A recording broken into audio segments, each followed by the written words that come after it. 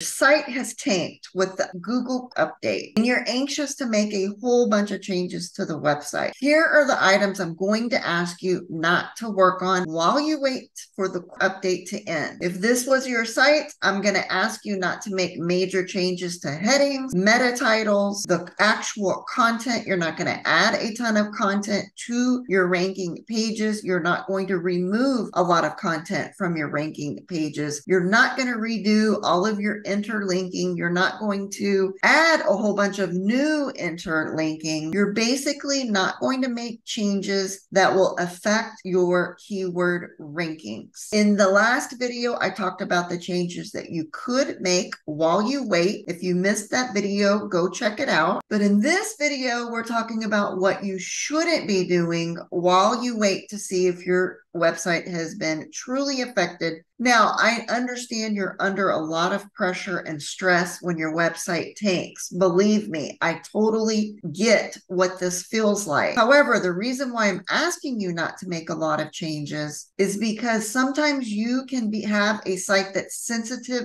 to the algo updates being rolled out, rolled back, even the trimmers, but your site may not truly be impacted by the Google court. Here is an example.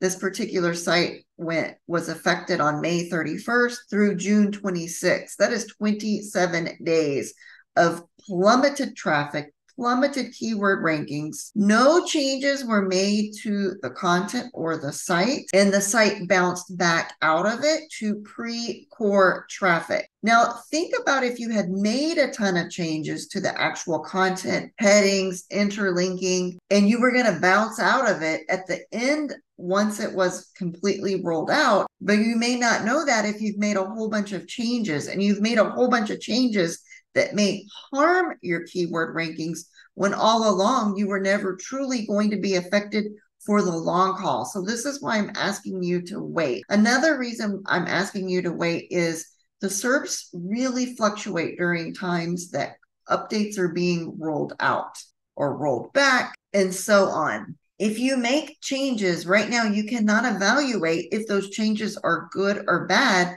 If the SERPs are really turbulent, you're not going to get the true rankings of your changes. So spend your time making the other changes that I talked about in the last video and not making changes that will truly affect your keyword rankings until you know if your site's going to be negatively impacted.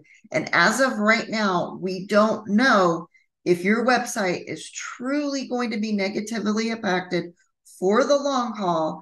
I'm asking you to wait it out, even though you want to go in and change a million things. I totally understand and feel the pressure that you are under. And again, for those of you that want to join us in the SEO Algo Secrets group on Facebook, we'd love to have you in there. See you guys in the next video.